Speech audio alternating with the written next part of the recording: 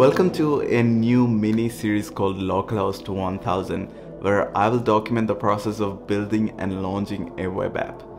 This is my attempt to putting something out there that I built for real users to use and hopefully have something good come out of it.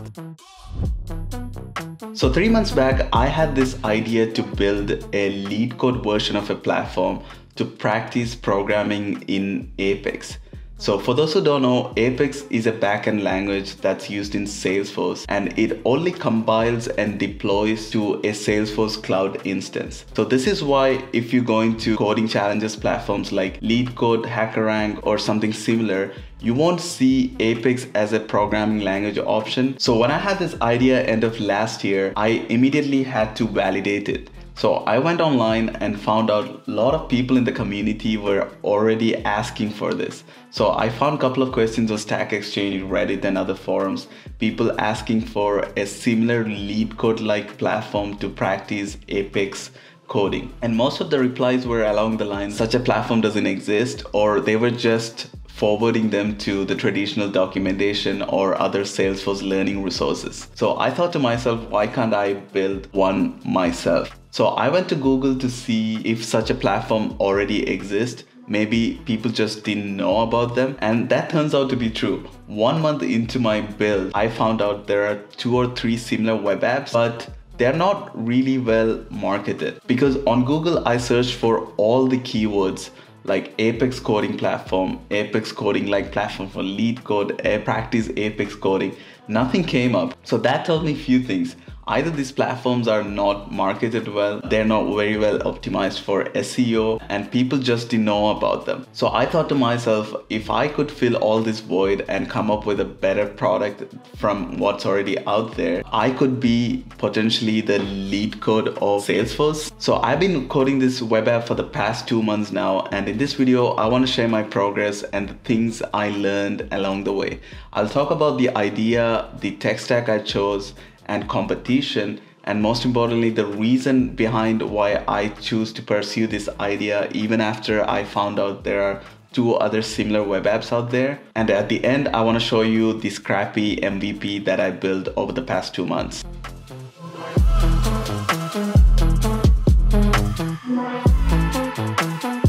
So the idea essentially is to have a platform for Salesforce developers to practice Apex. And the most compelling part for me was the app only has to focus on a niche group of developers. I don't have to appeal to all developers, but only Salesforce developers. That takes off a lot of weight, and I only have to focus on one thing. The main problem I'm trying to solve here is Apex as a language doesn't compile outside of Salesforce environment. So all I needed to figure out was a way to compile user written code in a Salesforce development environment. So my app will be acting as a bridge that bridges the gap between the code editor on the web and compilation on the backend that is routed to Salesforce. Tech stack. My goal was to build an MVP in less than 3 months. I wanted a working model, nothing fancy, nothing that looks amazing, just the core functionality. With that in mind, what other better tech stack other than Mern or Node.js on the backend to quickly whip up something like this? I had some experience with Node.js before, so I chose Node.js and Express on the backend and MongoDB as a database for now. I'm not sure if I will stick with MongoDB in the long run. I'm in more favor of a SQL database, but for now, I just have a user sign in on the website. For the MVP, it doesn't really matter. And for the front end, I am considering between React and Angular. I'm in more favor of React because I have some experience working with React, but now for MVP, I'm not even thinking about it. I'm just using a template engine EJS on the front end just to get the functionality working. So now I want to talk a little bit about competition. So when you have an idea and start working on it, it's possible that someone else had a similar idea. But instead of getting demotivated by it, I saw that as a positive. If you think about it, you know how Uber, Lyft, here in Europe, Bolt, all of them exist. How Uber Eats, Deliveroo, all of these companies exist at the same time. Competition is good, it just validates the idea. At least that's what I was reading everywhere. Having competition validates your idea Plus, it gives you the opportunity to do something different from others. So once I started building, I came up with a name, forcecode.dev, and I bought the domain. Few weeks into the build, I went online to see if there is a similar website out there with the same name, Forcecode.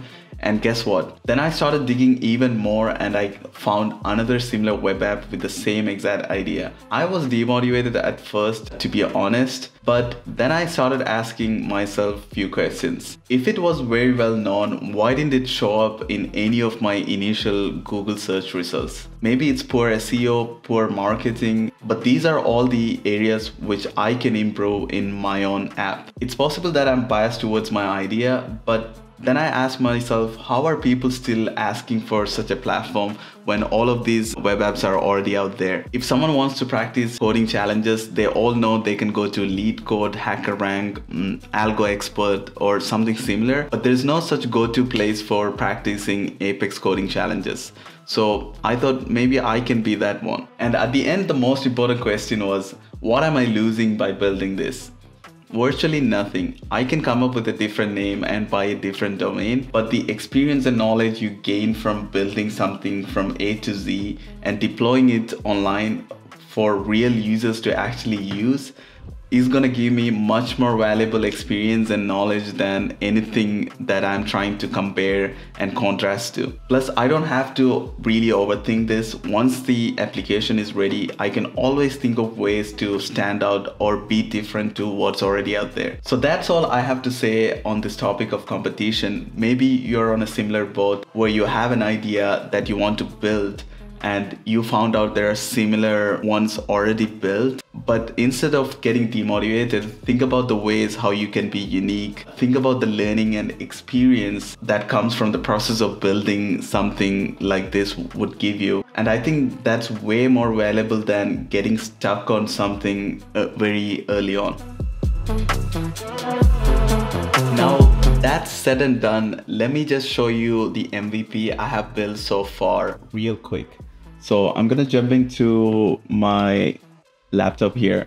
So this is the landing page. You have a sign-in option to log in with Salesforce. This will direct you to the login page of Salesforce where you can connect your dev org or development org of Salesforce to my application. And there's also an option to sign up here. So you could sign up as a new user.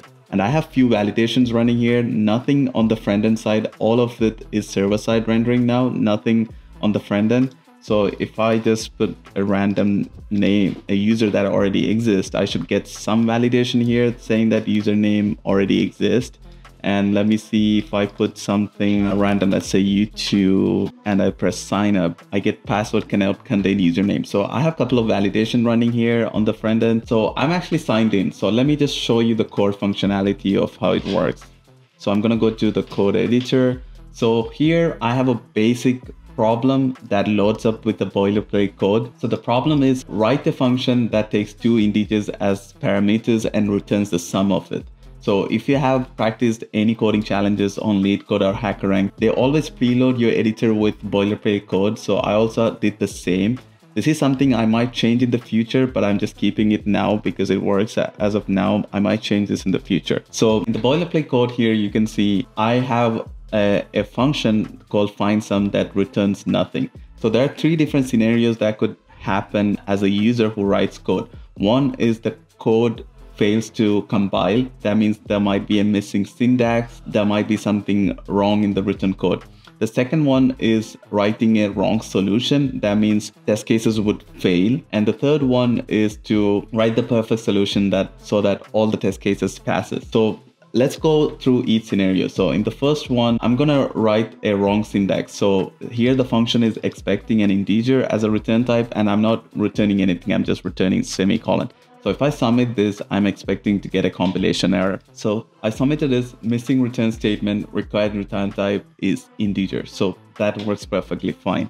So now I want to test the wrong side of things. I'm going to write the wrong solution and see what I get. So the function is expecting a sum, but I'm going to return a minus b and see how it takes. So I'm going to submit it. So now I can see that the test cases actually failed. So test case 1 was input was 3, 4, the expected was 7, and actual was -1. Test case 2 failed, expected was, the input was -2, 5, expected was 3, and actual was -7.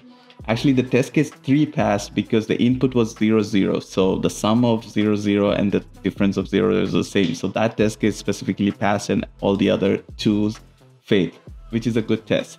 Now let's see what happens if I actually give a solid solution. A plus B. A plus B should be the right solution. So I'm expecting this to pass. So all test cases passed. So those are the 3 scenarios that I have covered so far. There can be many more scenarios, but this is just the core functionality of the working MVP. So that's all the core functionality I have got working so far on my web app. And my plan for the future is to add a few more problems and make sure all the user details are saved correctly to the database, including the problems that they solved, including the details of the Salesforce development org that they got connected to, so that next time they sign in, they can get back all the saved results of their previous solved problems, and also they can easily sign back to their previous development org. My plan for this localhost 1000 web series is to share my learnings and progress building this web app, and hopefully you guys can take something valuable out of this and get inspired to build something, or maybe just replicate ideas to start something new. So if you have any suggestions for the names of this app, leave them in the comments below. And if you're interested to be one of the first one to check out this web app when it comes out, I will leave a link in the description for you to sign up by the time this video comes out. And also, if you're working on something interesting, give a shout in the comments. I'll check them out, and I would love to learn what you guys are building. Until then, thanks for watching. I'll catch you guys in the next one. Cheers.